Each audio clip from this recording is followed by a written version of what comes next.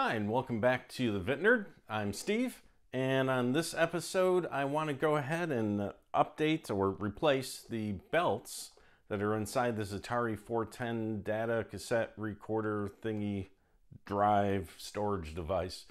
I've got a replacement set from Console 5. If you've never checked them out, it's console5.com. They have a lot of replacement parts for the old computers. And I've got the full set of 4 belts here for the Atari 410. And we're going to go ahead and open this up. I've never done this myself before. I've seen some videos on it, and it doesn't look too terribly difficult. Just a lot of parts. It's a mechanical device. It's like taking apart a clock per se. A lot of mechanism in their mechanical mechanisms. So I want to go ahead and replace these and get this working again. I can hear the motor running, but nothing spins for the cassette.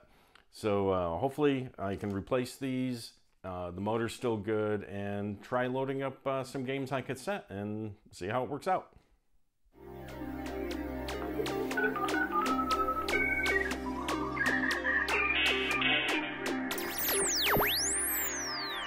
Okay, well, first things first, let's go ahead and start taking some screws out. I've mentioned this before. I like electric screwdrivers, but this old equipment doesn't like to be shocked with a very strong motor breaking plastic parts. Zip, zip, zip, zip. There we go. Okay, those 4 are out. And I'm gonna put these across the top here in order that they came out, so I know where everything goes back together. Ugh. A little gross in there. Okay. Probably undo this, give it a little more space here. Wow, they didn't leave a lot there. Take that out there. See if I can do this without taking the transformer out. I'll just wipe that case out a little bit later. So already we can see here this first belt that we can see, it's all loose, and it's got kinks in it. Let me just take that right off. You can see it's not smooth and straight anymore. And any of these tape devices for any computer, the belts, unless it's direct drive, just get old. Dry up, crack, stretch, kink. And taking a look, make sure these machine screws I'm taking out are all the same. Yep, though this one has a little washer. Remember, that goes over the traces here.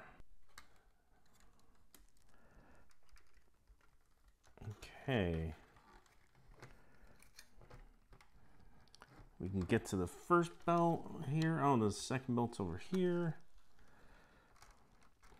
They didn't make this with any plugs that you could just take the wires off and clip them back on later. So let's just do a little dance here. That's not bad. Okay, so we got the first belt we saw.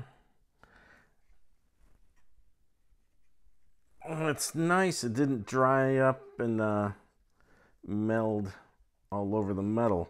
If you go to do this and any of the belt material is left on the parts, you got to clean it all off. Have a nice smooth clean surface for the belts. So you got first belt, second belt. There's another belt down here. That one might even be broken. And that's one thing, no parts fell out for the belts. So you may open one of these and just have bits of black material, rubber, that falls out. I'm one for not just taking it all apart. I'd rather be selective, less to possibly break, less to remember where it goes. It could have been a lot dirtier in here. Thankfully not. Start taking this section here out. That wants to strip now. It's a sheet metal screw that is stuck in there. That one's not going to be good. Okay. So these two screws came from the front, and they're not sheet metal screws, so we got to put them back in here where it goes into the plastic. Ooh, come on. I'm gonna have to figure out how to get this one out here. It's a rounded head, so there's not much for this to catch on. That's not gonna do anything. Oh, got it to turn a little bit. Yep. Okay, there we go. Put that with that. What do we got left here? Now again, I've never taken one of these apart myself. At least not that I remember. I could have did this 30 years ago. Not to replace the belts though.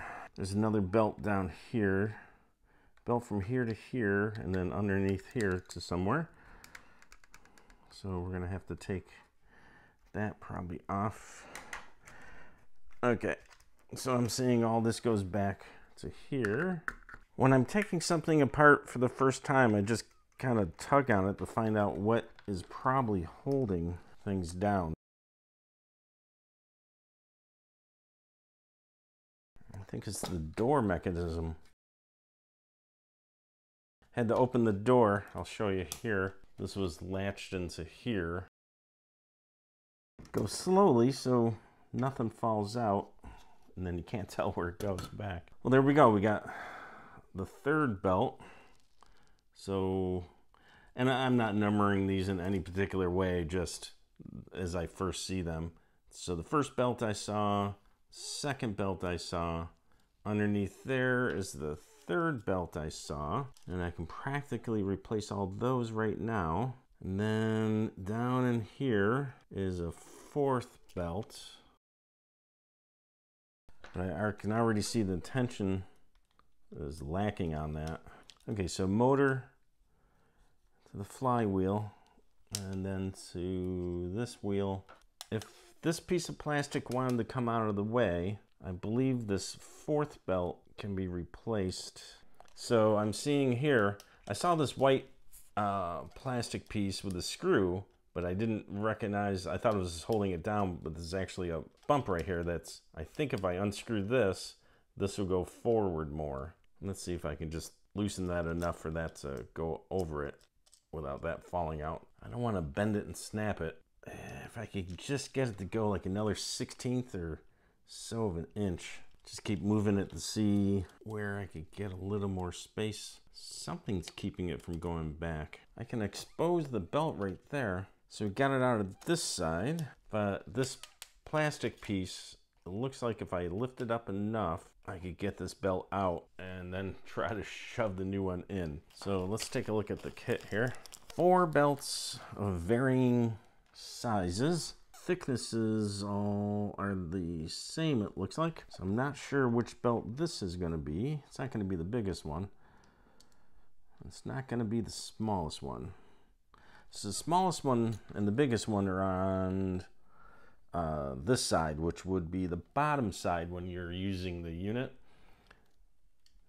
So the smallest and biggest are there. Then we got the 2 middle sizes here. One is here, which is really easy to replace. It looks like it's probably this one. You can see how this has stretched out over time. It's not going to be this belt, I don't believe. That's going to be going here. So the new ones, as you're working this, the new ones are hopefully perfectly round, and the old ones are going to be oval shaped. Or worse. Okay, so I'm going to make the executive decision here to jam a screwdriver in here to bend this black plastic piece up here to give enough room to get the old belt out and the new belt in. Now there's nothing under this plastic piece that I'm going to break, you know, no electronics or anything. I believe it's going to come out, and then I'm going to fight to put it back in. That wheel, there's a little play to push down on it ever so slightly to help give more room for the belt to come up around it. I'm under the belief, because I don't see anything else in there, nothing else is going to hold this belt in the way once I get it over the wheel. On this side, we can pull on that wheel and get it closer to the opening. You can see it here. It's got, on my unit, it's got a red top to it. So I'm going to pull that with my finger, hold it in place there, and then get this belt to flop out. Hopefully I'll get this down, and then whoever wants to try this themselves I'll save you all that time of figuring out how to get to this thing. I'm using a bigger flathead to help push the old belt back. Maybe, okay. Let's try from this other side. I could probably take this out for now. I'm gonna turn this over. So we're on the unit's backside again, and this is the belt area. So again, there's the wheel here. And down further is this belt is sticking inside the spindle area. I've got it off its wheel there. And now I'm gonna push it to go out the other side. And to my orientation underneath that wheel. All the other belts look like they're easy to replace. Remove some screws and all, but this one, well, I could just cut it out. Hey, look, that was easy. Voila. Okay, can't cut it back in though. So we've got these two belts, these two medium-sized belts, and it's kind of nice. This is the one I just cut out, and it looks smaller than the other medium belts. So I want to take this small medium. So going from size, we've got 1, 2, 3, 4 in size. So this tough one appears to be the second to smallest. And now we need to tuck that back in. I'm going to place this back in here to lift up this plastic piece again. And it should be easier to push the new belt into place. Nice small screwdriver to kind of coax it over there. Again, from the other side, I can move it a little bit to get it closer to where I'm working, like I'm threading. I guess very technically am. Okay, I've gotten it stuck under the plastic, this top black plastic piece, and you don't want to pull it out because you might stretch the belt. So it might be on. From this other side, I can see I've gotten it around. It's a little loose so far because the tension hasn't been picked up yet. Let's get it down in there.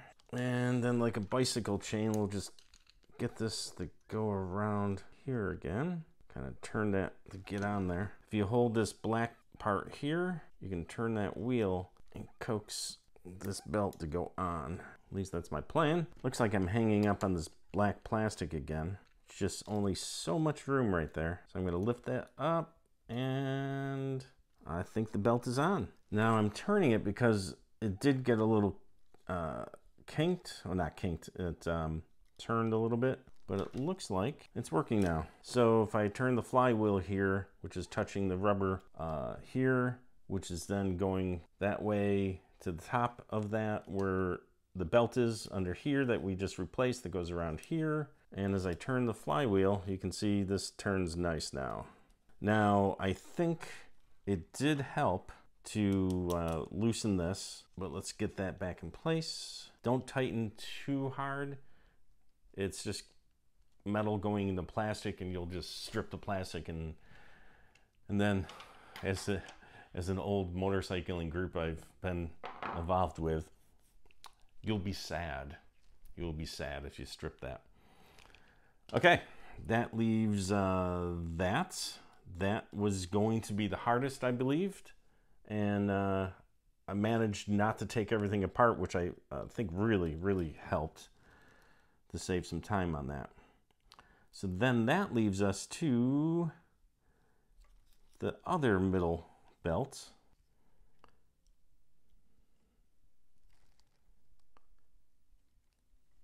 Right here on the top here to here.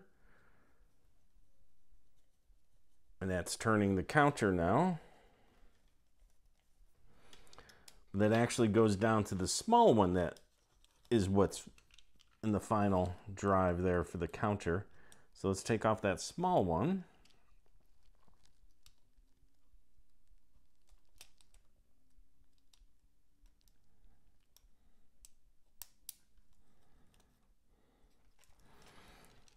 And let's spin that to see if that straightens out the belt for me.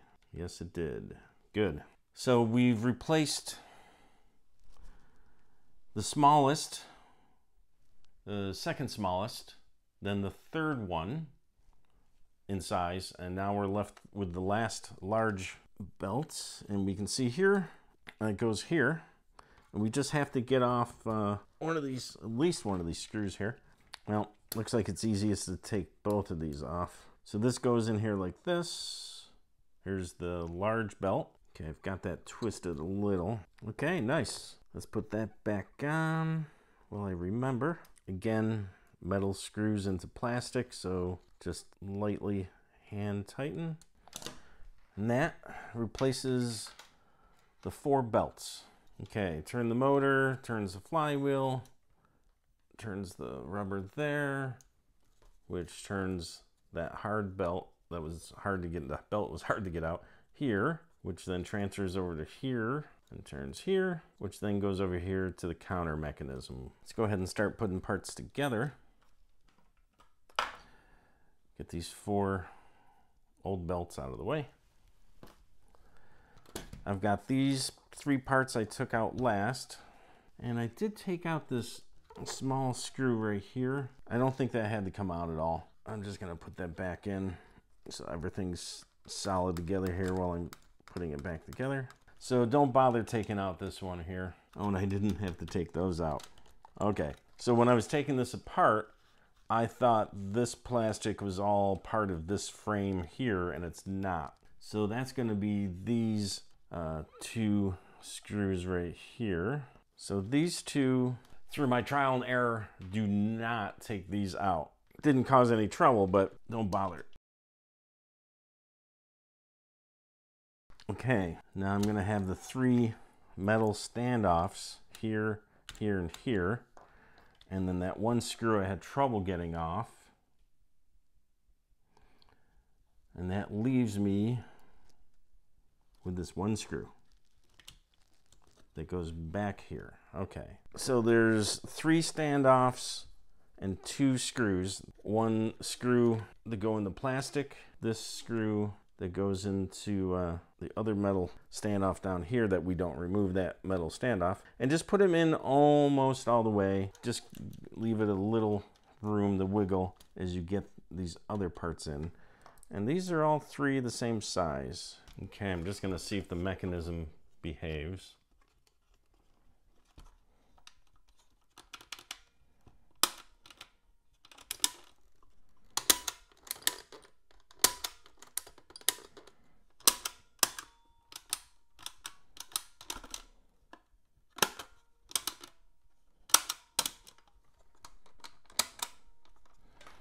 So everything's working well. Okay, so which way is this circus going here?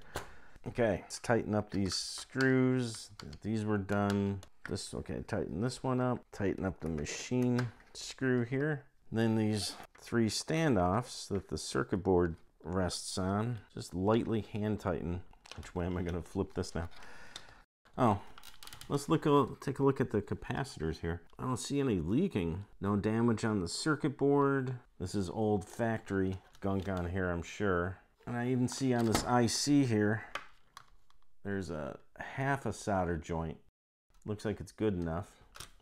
Worked for somebody all these years. Okay, so the board goes back here, and these 2 switches just sit in front of the rewind and fast forward. Nothing that fit back in place specifically. So this does not have to go in here, it just goes in front of it. So just line up the mounting screw holes and we should be all good. Just 2 regular machine screws, and then the 3rd machine screw that has the washer on it goes over here where there are some circuit traces that don't want to get shorted. And put it on most of the way until you get these other 2 screws in.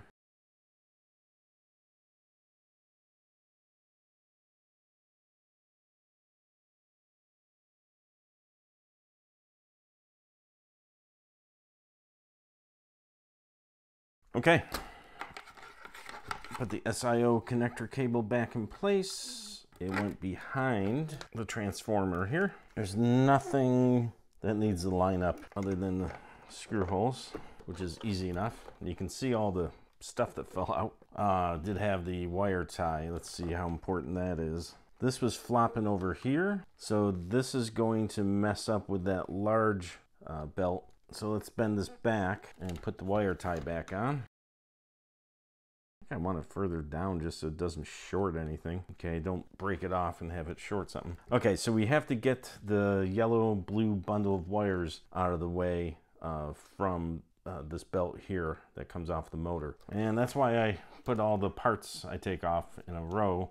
And we'll put these screws back in, and hopefully we're good. One nice thing about this unit is it has 120 volt on this North American unit cable just right in there with the transformer, so you don't need to get a power pack or anything. But then again, I guess if the transformer blows, you gotta open it up and replace that. Zip, zip, zip, zip, zip. And there we have it. Replaced the 4 belts, and for me, in record time. Because I've never done it before, so it's a record for me. Well, so that was a fun project. I'm looking forward to finding some time to play some games off cassette and see if I can actually play them longer than it takes to actually load them off the cassette, if you remember the old days. So thanks for watching, and until next time.